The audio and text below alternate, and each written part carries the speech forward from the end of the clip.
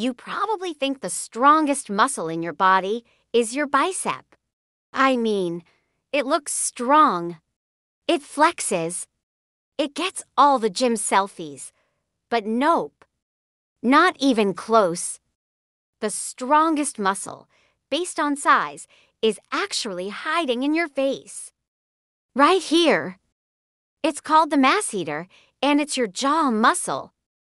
It runs from your cheekbone to your lower jaw, and its job, chewing, biting, crushing food. And it's really good at it.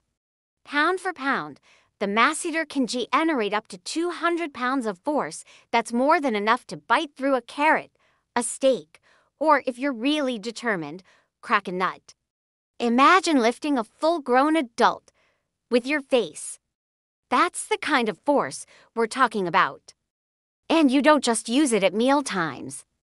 Every time you clench your jaw when you're stressed, annoyed, or deep in thought, that's your masseter working overtime. Some people even grind their teeth at night without knowing, giving their jaw a full nocturnal workout. So while your arms might get the glory, your jaw quietly does the heavy lifting. Every day, every meal, every bite. The masseter doesn't need attention. It just chews through life, literally. And now you know. The strongest muscle in your body is the one that helps you eat, and sometimes clench through awkward conversations.